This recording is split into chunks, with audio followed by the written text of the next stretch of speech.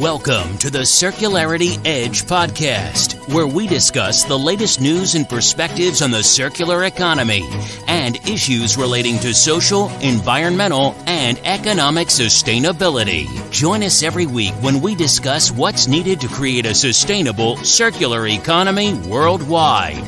Now, here is your host, Ken Alston. Hello again, this is Ken Alston with the Circularity Edge podcast. Today, my special guest is Stephen Bethell. Stephen is co-founder of Bank and Vogue and Beyond Retro. He's a pioneer in post-consumer textiles and now a mini movie star with the release of the short film, The Secondhand Superstar. Welcome, Stephen. Well, movie star, I'm not sure we're there yet, but I'm working on it. Well, you've got to start somewhere, right? Yeah, absolutely. I will put a link in the text with the podcast so people can watch the little film. Well, the first thing that struck me, Stephen, when I was watching the little movie was how much fun and enjoyment everybody seemed to be having. Tell us a little bit about how you got started in this whole post-consumer textile world and how that journey has evolved. Yeah. So, how did it start? It was, believe it or not, it was love at first sight. I walked into a warehouse in Ottawa, where I'm from, in Canada, and it was a combination of three charities that had were collecting clothes in our city, and this is a business of volume, and mass, and your eyes. It's hard to imagine, but imagine that Americans buy 450 million pairs of jeans a year, and you think about the volume of that and the scale of it. So sort of attracted to that. And also as a young guy, as a family, we would spend every weekend at auctions, antique auctions. I sort of grew up loving things that were old and had stories and character, which is what embodies the secondhand clothing industry. But also, the other element is that this is an industry that is also very global, and it has really afforded us the luxury of being able to go and leave our community. It was Plato who said you should leave your village, go to the next village, learn something, and come back. And the used clothing market, the used clothing industry allows for, we sell to 27 countries around the world. And you get some markets or some countries like Guatemala, where 80% of the population wears secondhand. So, that over the 25 years of this business, what's further made me fall in love with it is the ability to go and meet and be introduced to communities that you probably wouldn't otherwise if I was a banker in suburban Ottawa. Yeah, I can relate to that. I've traveled very widely in my sustainability and circular economy musings over the last 30 years. And that meeting people where they are and getting a sense of other people's cultures is one of the greatest joys. Yeah, it's like to expand your horizons and it is a real joy for sure. When you look at the concept of circular economy, which is all it is, it's only a concept, right? It's an idea to make us think in a particular way. We talk a lot about the missing piece at the end of the use, where we've created terrific systems to get things on the front end to be made and sold and marketed and get things to our homes, whether it be in a brick and mortar store or through e-commerce these days. But we've never really had the reverse logistics, and I guess the first challenge is that reaggregation. How do you get all of these dispersed items? In the case we're talking about textiles, how do you begin to get them back so that you can begin that whole process that you've obviously worked very hard on in sorting and remaking and all the things that follow. I think one of the challenges, I think one of the real challenges when we are looking at how do we make the circular economy for textiles, one of the fears that I have is that people will destroy some of the ecosystems that are already there and are working really well. So the conversation about, well, how do we collect the clothes? There are really good aggregators out there who have a really important role in our societies, and those are the charities. So the Goodwills and the Salvation Armies and the ARCs and the Veterans of America, or the St. Vincent de Paul in Ireland, as an example. One of my big laments, and something that as a company, Bank and Vogue is a wholesaler of used clothes. We buy and have bought for years from charities across the United States, Canada, and Europe. And this charity element is really a critical one that we not throw the baby out with the bathwater. So for sure, there needs to be a broadening of it. There needs to be support of it. But I just think that as a step, there are many who say, well, let's just let's set up these new collection methods. But the reality is that if you come up with a new convoluted way to collect clothes and work around the charities, and I'm not being overly dramatic, but you're essentially taking away a sandwich and a coffee from a homeless person at 2 o'clock in the morning on Saturday morning. Yeah. Because I've those charities. seen some of the reports that, sometimes some of these well-meaning new online marketplaces where people are trying to, essentially take that marketplace away and put it in a different place. Yeah, and I'm obviously as a business we've been big supporters and because we're customers of these charities. But I when brands talk about take back programs, I eagerly put up my hand and ask them to think about the repercussions they have on the ecosystem that already exists. Yeah. So I don't know. I throw that out that the charity partners are a critical part of this first step towards circularity. No, it's a great point. And the thing, for me, I always talk, people who listen to my podcast will know that for me, sustainability and circular economy have to be brought together. They're two different things. And you can have unsustainable circular economies. So, we have to make sure we don't mix up in our heads what it is we're trying to achieve. And I think if we don't have the sustainability piece added back into circularity, then we tend to forget about the social part. And I think what you're talking about with the charities there is a really important part of that social mission, which has to be part of what's included. I think the biggest gap is just to finish the thought is that obviously we want to promote reuse as much as we can. The real the real challenge is the markets for the unwearable clothes. And so the next question is, okay, well, how do you sort so that you're going to make feedstock?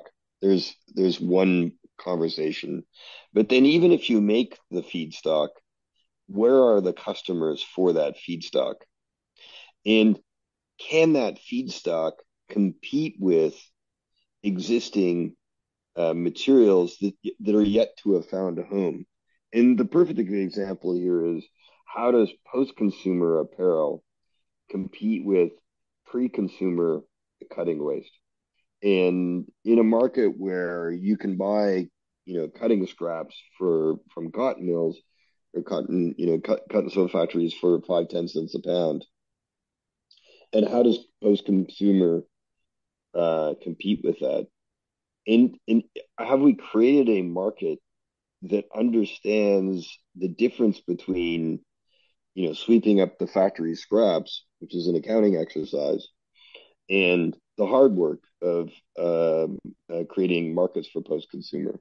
Yeah, post-industrial is a completely different beast and tends to get treated equally when it probably shouldn't be. Yeah, it's the work that we're doing is just a lot harder. It's hard.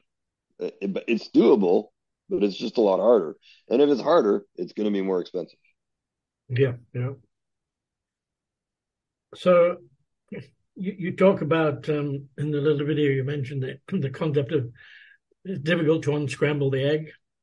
Talk a little bit about that, because I think this to me comes back to an issue that's prevalent in the design of everything and anything, not just textiles, and that is, are you designing at the beginning with having in mind that at the end of the initial use that we really want to have another use, and so design for disassembly and all of the other things that come along really ought to be part of the thinking at the beginning, knowing what we want to happen at the end.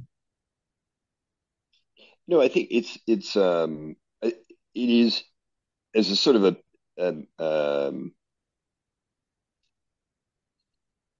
the irony is I don't think that and I've had this conversation with brands where they'll say, look, we've designed something and we know in the future there'll be a technology to be able to sort this in, but we're actually building something that we don't actually have a solution to dismantle. And it's almost hubris, isn't it? And Yeah. so one of the challenges is, let's say we sort through the clothes that we get, and then let's go to the jeans. We'll pick on denim for a minute. The reality is only about 9% of jeans are 100% cotton. The maybe about then when you get into 95% cotton, it maybe is about 20% of jeans plus or minus. But there's 75% of jeans that have more than 5% of non-cotton in it. And right now, there is no tech to be able to recycle that material other than downcycle it and turn it into something like insulation or wadding for the hood of your car. And so one thing I would encourage designers and brands to do is to legislate that if you're going to build something, you need to build it within the parameters of existing technology that it can be recycled. I mean, it's sort of like, and the analogy I would use is, if you have a piece of paper and then you put a plastic laminate on it, we now know that you can't recycle that piece of plastic. It's sort of obvious to all of us. Yeah. But you're basically doing the same thing with clothes. If you have a poly cotton blend and there's no tech to be able to separate the two, you're going to throw it in the garbage. Yeah, And so in the that's classical definitions of circularity, you talk about a technical cycle and a biological cycle. You can't separate the two to put the cotton in the biological cycle and utilize the poly side of it in the technical cycle.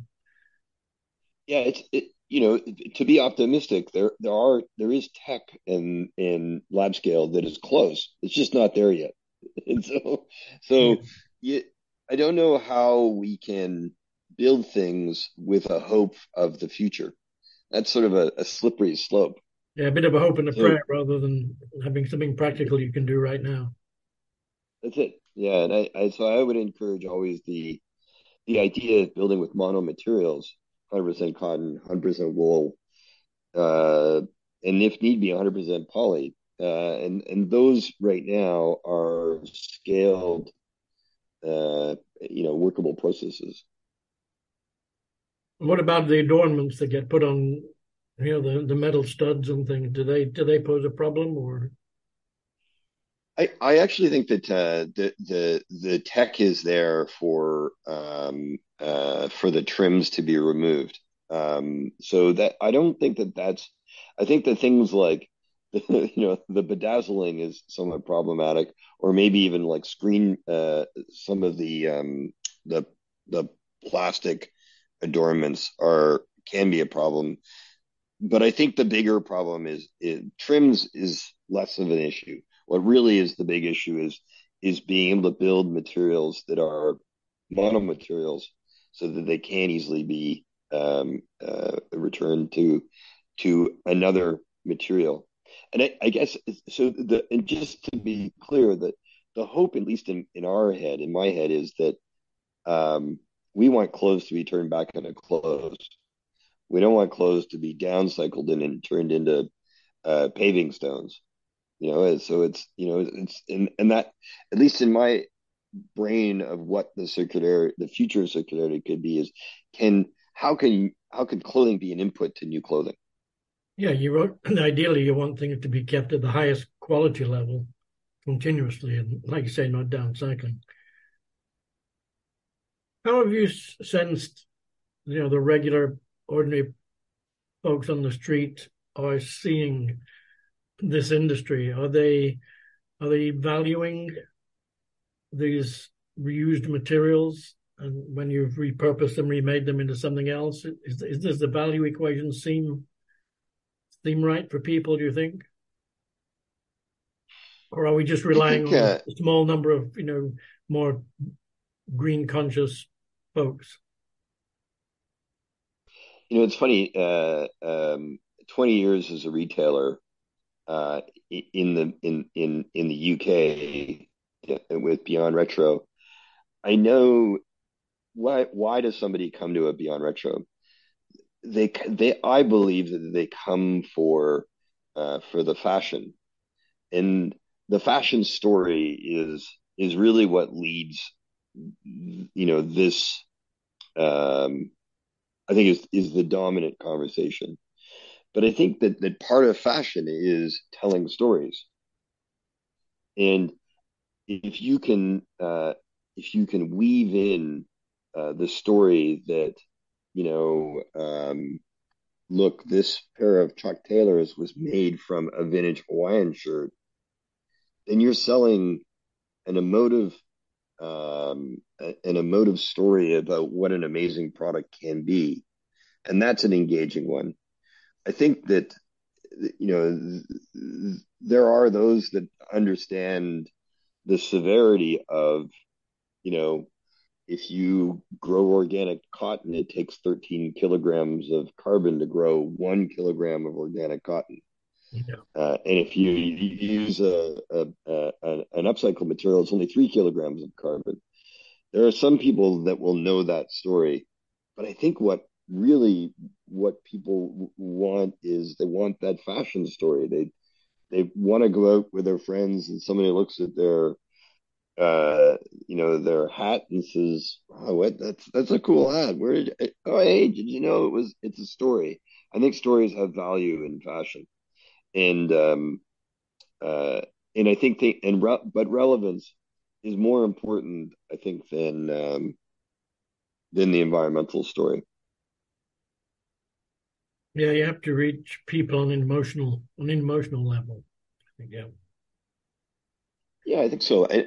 But I do think that we're all reading the papers. We're all seeing that in November, a third of Pakistan was underwater.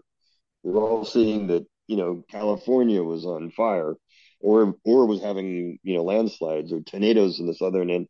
Like, we're all seeing that there's something drastically wrong with our planet.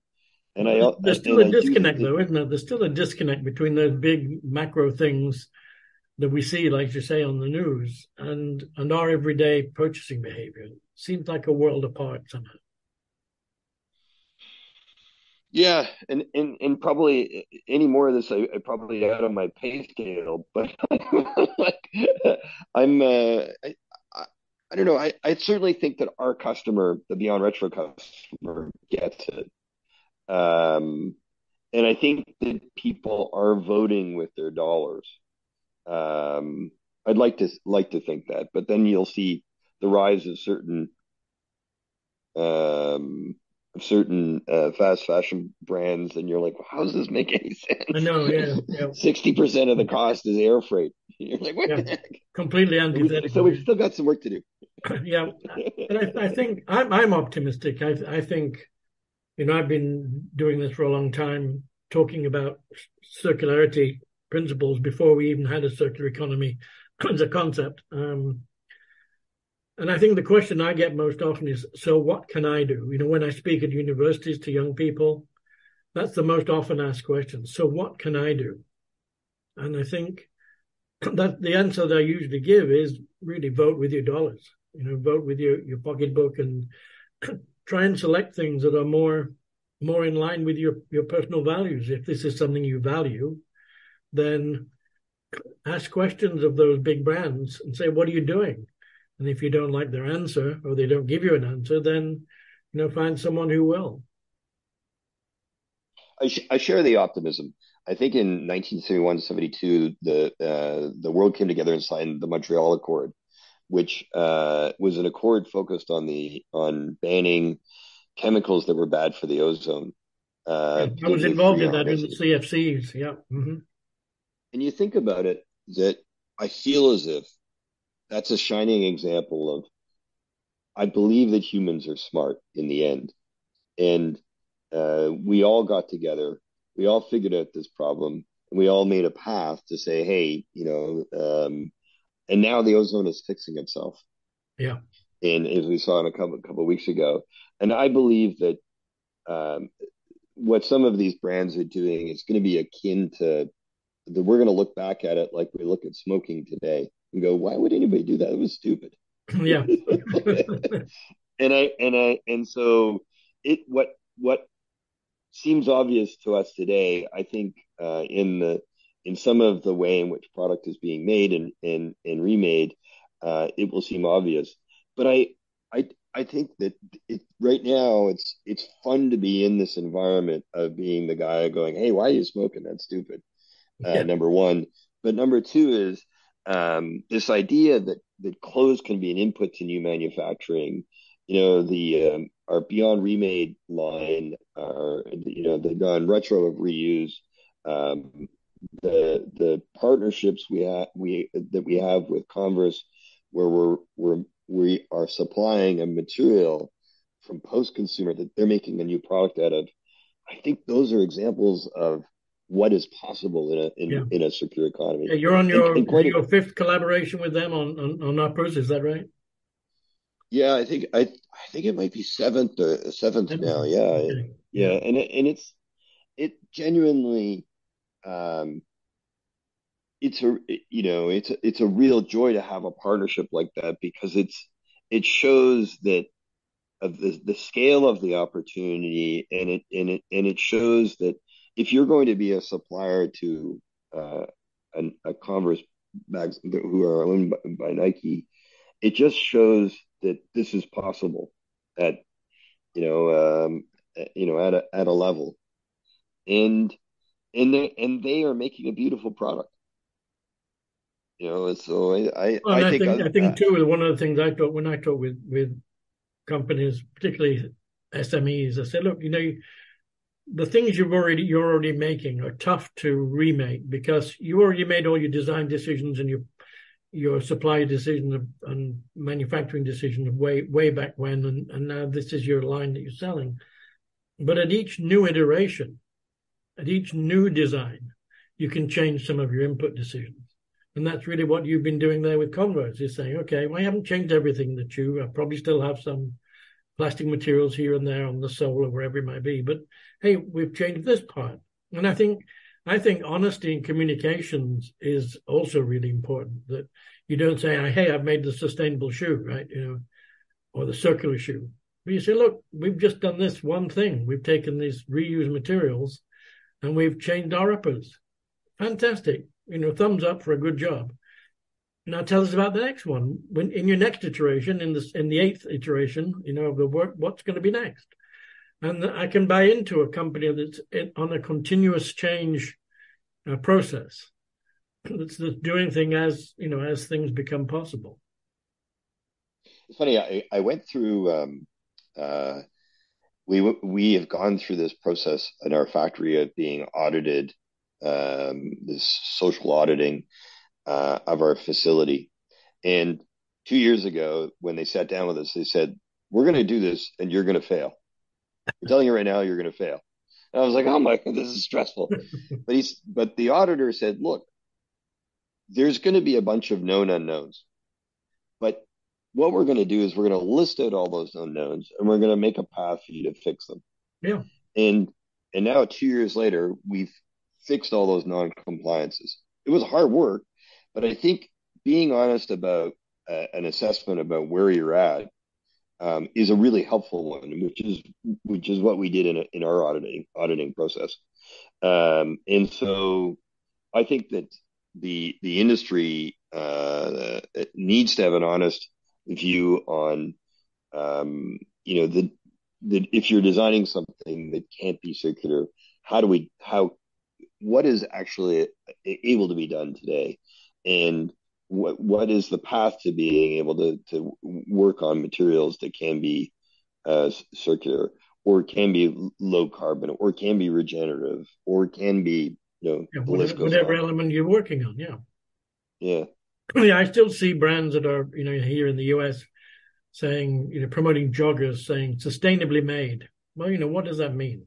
It doesn't mean a damn thing, really, because you've not been specific in any way, shape, or form about what it is you've done. There probably is some element of sustainability that you've made an improvement on, and that's great.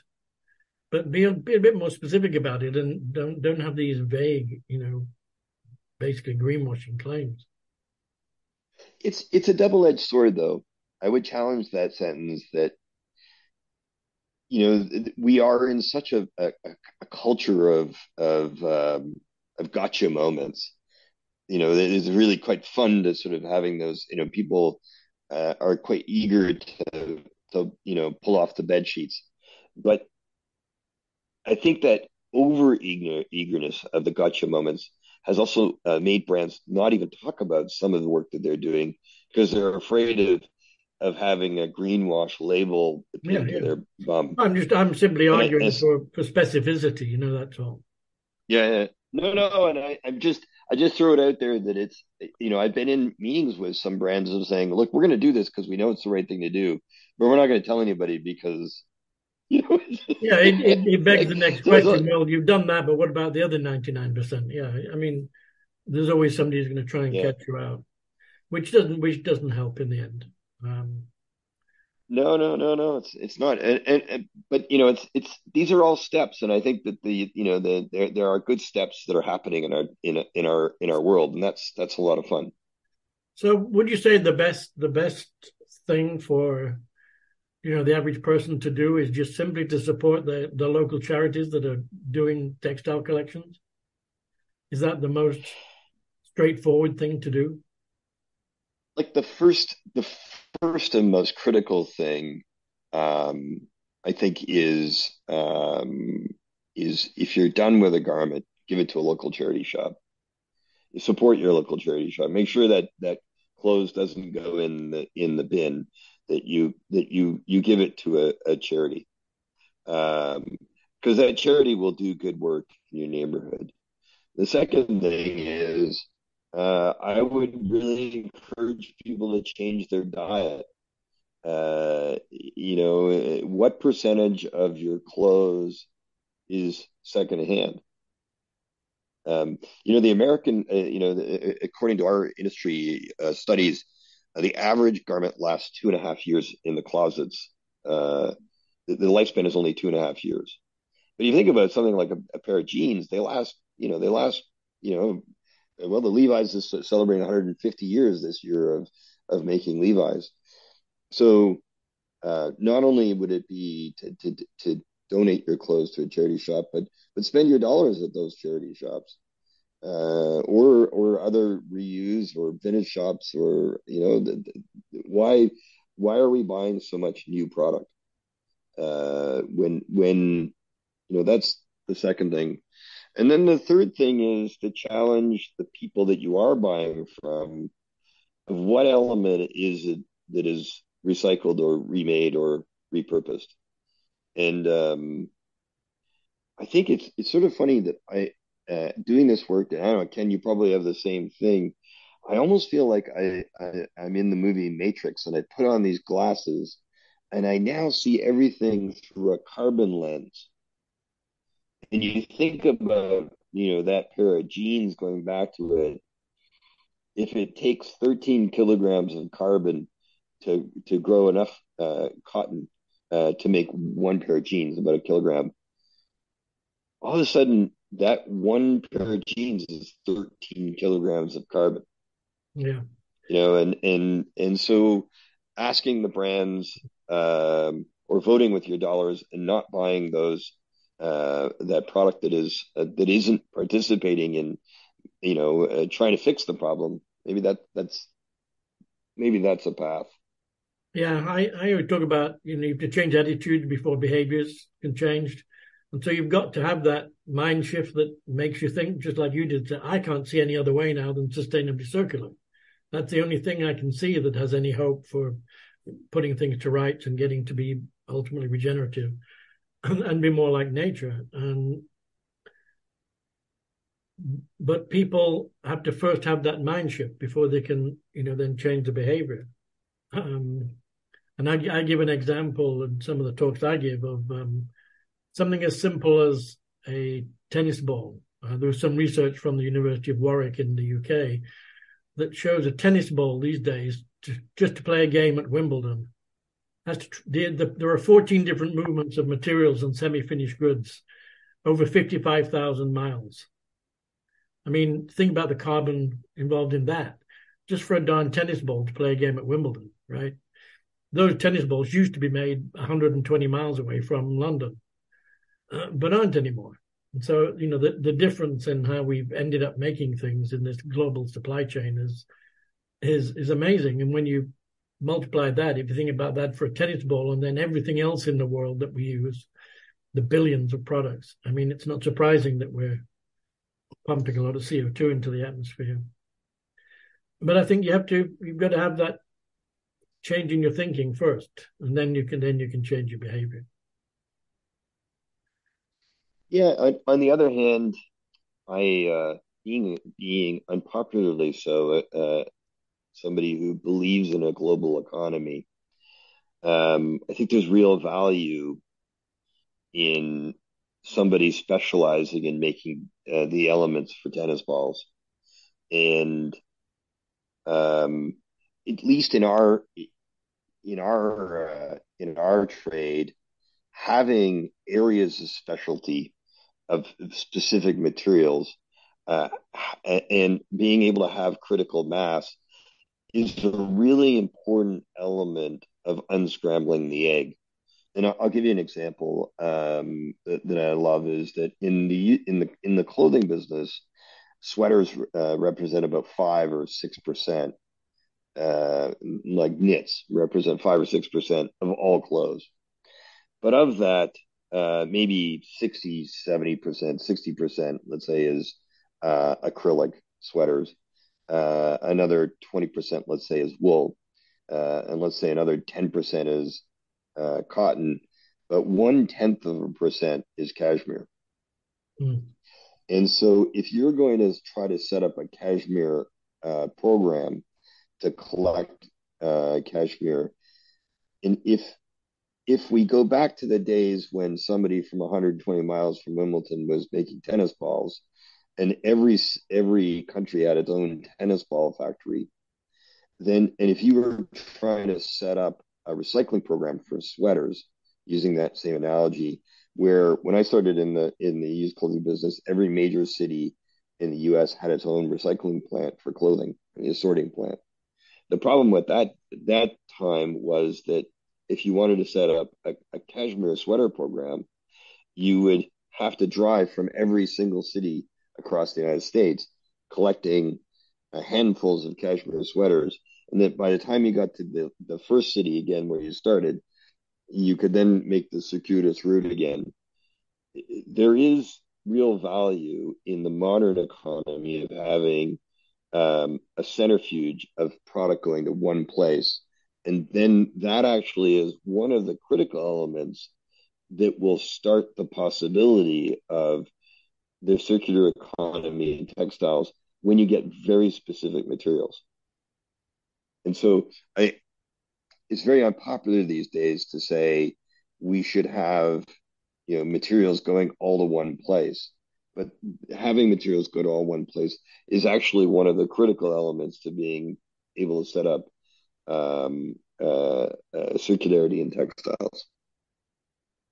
Yeah, and I think, when I talk about how many miles things travel, I'm not arguing against the global economy, but I'm just saying we have to think about where the energy comes from to do that.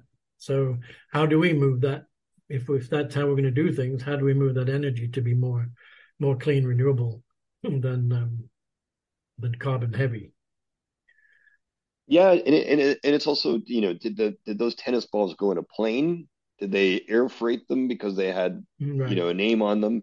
Did they go by sea and obviously the way, or did they go by road and, did somebody drive them from Turkey to the UK, or did they go on a boat? It certainly it's funny, actually, you bring up the Wimbledon thing. Is that close to our factory in in Gujarat? There's one of the world's largest towel factories, and they make the towel. I buy one every year for the family. They make the Wimbledon towels there. Oh yeah. I'm always amused. I find the Wimbledon towels in India, but Yeah. in the end, they're one. I think the factory is about 7 kilometers long that makes this thing, Wow. and they're incredibly specialized towel manufacturer. Yeah. So Um, there's obviously a lot of efficiency and effectiveness you get from that specialization. yeah, I also see that as a critical element to circularity, at least in our trade, is that having world hubs for sorting hubs creates the possibility. And you can do things like collect old trims. As we deconstruct denim, which we supply to somebody like RenewCell, we can collect zippers. Well, I can resell zippers. I now have why make new zippers when we've got all these old zippers? Yeah. Um, So but it, how do you find new markets for things like that? Would there be benefit in having a better way for people who want zippers to find them?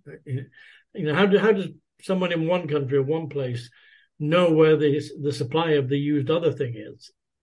There seems to be a matchmaking exercise that's needed.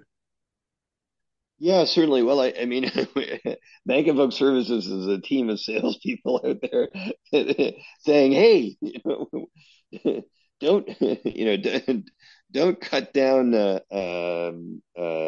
more denim trees because we have a lot of denim that we can sell you." So I think that's probably one of the tricks. And actually, Ken, you actually kind of brought up something that when we sit with designers and say, "Hey, you don't need to, use a new piece of fabric. You can use an old one." Uh, and half of it is like, it's available. Yeah, And then actually explaining to them what's available. I think most designers love the challenge of being able to, once you lay it on their table to say, "Hey, here's, we can supply denim in these shades. This is the size we can supply. We can cut a component for whatever you're going to make." That giving that toolkit to designers um, is a real aha moment, you know, and it's not even forget about the carbon conversation and forget about the irony is that you think about this is a little crazy. It's going to be one of those moments when I think you look back in 50 years, like using my smoking analogy, we're making jeans now and we're paying people to put whiskers on them and put holes in the knees. yeah, It's a little bit funny. When I'm saying, "Hey, if you want aged denim, I've already got it. We don't have yes, to." yeah. You don't have to pre-age virgin denim. But Yeah, sort of, even if we talk about it out loud, it's kind of a funny thing. yeah. Let me see But if do I you got think this that right. supply and demand matching is optimized, or is the scope for? No, it's a long ways from it. I mean, as a pioneer in upcycling and remanufacturing fabrics, and showing designers, it's absolutely uh, I think every time we talk about this and we say it's possible, and I think every time somebody picks up a pair of those renewed chucks and says, "Really, this is really, yeah." Well, I mean, if you're asking me, Ken, do I have a lot more work to do? The answer is yes. Well, I'm also thinking, but I've been working with some people in the background on some matchmaking technologies, and the issue is always you've got to have both sides of the match, right? You've got to have somebody who has something to put on that says, "Hey, I've got this 5,000 zippers from all of these, jeans I've taken apart," and you've got to have somebody else on the other hand who says, "Oh, I'll take 200 of them."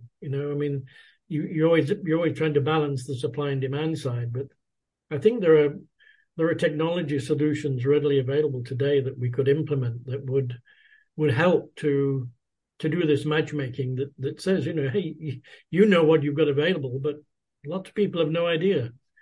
And somehow we've got to improve the connectivity between those who have something that's reused like you have and those who might want them, like the designers who, as you say, I think, particularly small independent designers, I think are itching to move into this sort of space and be part of creating things that are more in tune with their personal values. Their personal values include sustainability and circularity, but they feel their work is actually, working against their internal values. But they don't know where to get things or how to make it part of their daily routine. Yeah, agreed. Totally agreed. I don't know. I don't know a designer that wants to burn up the planet. No, they don't. But then they're not always sure what they can do. Right? It's moving from that's the attitude's changed, but now the behavior has to follow. And they've got to have some means of finding that you and others who are doing similar things, exist, so that they can try and utilize these reused materials and trims and other things in their daily work. I have to say that our experience with the upcycling work that we're doing for brands, that's taking existing garments and making components for new garments. The gate is never the designer. The gates are the merchandisers, the guys that are going to say these brands have a big board table. Creativity and design is one element of it, but the merchandisers, the guys that the people in those businesses that place the company's money on bets, those are probably our largest gate, because they're going to say, okay, if we use an upcycled material, is it cheaper? Yeah. And will it erode margin? And it's the courageous brand and the courageous merchandiser that says, look, this is a better product. It's a more engaging product. We should place our bets. But I guarantee you that a lot of the merchandisers who want to protect margin and immediate profits will be our biggest gate. And the real challenge with that is that that short-term thinking is really the biggest gate we have to evolution. And I feel as if those courageous brands that we've worked with, and the courageous brands that are, for example, working in investing in Renewcell as an example, and I would give the example of Levi's. That hard work that Levi's did with Renewcell to make Circulose be part of the new Levi 501. That's a courageous moment. That's a brand that's thinking that wants to be around for another 150 years. Yeah. And obviously I'm that thinking creates an ecosystem where a bank in Vogue can collect denim, can collect 100% cotton, can sort it for an input for RenewCell, and for RenewCell to then make a fiber that then goes into that's that intriguing moment of true leadership, and scale, right? And scale potential. That's it. Yeah, absolutely scale. But you can see the real thought leadership is what creates new ecosystems and supports the work that Bank of Vogue is doing. And we shipped over 100 containers last year to RenewCell, and that's a post-consumer material. That's over 5 million pounds of physical weight of material that's going to go into a new fiber. So that fiber to fiber recycling only happens because the brand leadership says, you know what, we need to do this. This is an important thing. We can't make product the way we've made it in the past. Yeah. Well, at least in the EU, you've got a lot more governmental pressures and, changing legislation, which isn't happening to the same degree elsewhere. But hopefully that's helpful too in creating impetus for more brands to say, look, these legislative changes are coming, whether we like it or not. We need to prepare. Yeah, I think that beyond thought leadership, there's going to be an element of fear by probably the majority of brands of, hey, we've got to change the way in which we're doing things, or they're going to legislate us out of existence. Yeah. And at least at the early stages, and particularly in the U.S., the brands that we're working with are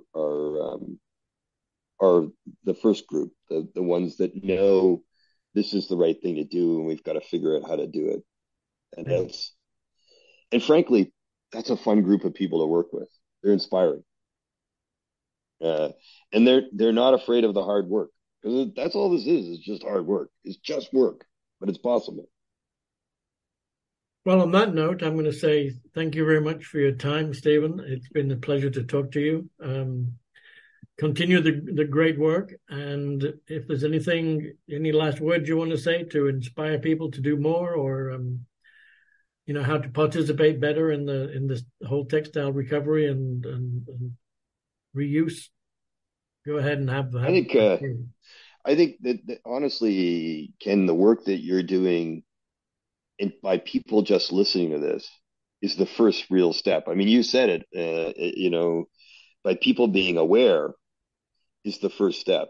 And, the minute we were aware that smoking's bad for us, you're not going to be a sexy cowboy Right. riding around. All of a sudden, by listening to a podcast like yours, by participating in the awareness, that's as Francis Bacon said, knowledge is power. Yeah. Well, and I've changed shoes that I bought to work with companies and startup companies that are using, fibers made from old coffee grounds and, things like that, where people are trying to do that hard work. They're trying to make a change, trying to reutilize materials, sometimes in very creative ways, sometimes in straightforward ways. But I think this is part of what we have to do, is to support the change, support the hard work of those who are clearly, trying to make a difference. So thank you for all that you do. If you would like some of your folks to send me an image or two and some links, I'll be happy to put them in the text with the podcast, and I'll let everybody know when it's ready for prime time in a week or so's time. Okay. Well, thanks for the work. It is really, it's important, man. I mean, you're part of creating an ecosystem that is supporting all of our efforts. So well done. Well, thank you. I appreciate it. And anything I can do, then don't hesitate to have folks get in touch with me, and we'll see what can be done. Okay. Thank you. Thank you very much. Bye. Cheers. You've been listening to the Circularity Edge podcast. Be sure to subscribe on iTunes or Google Play to get new, fresh weekly episodes. For more, please follow us on Instagram, Twitter, and Facebook, or visit our website at www.circularityedge.com. Until next time, buy circular.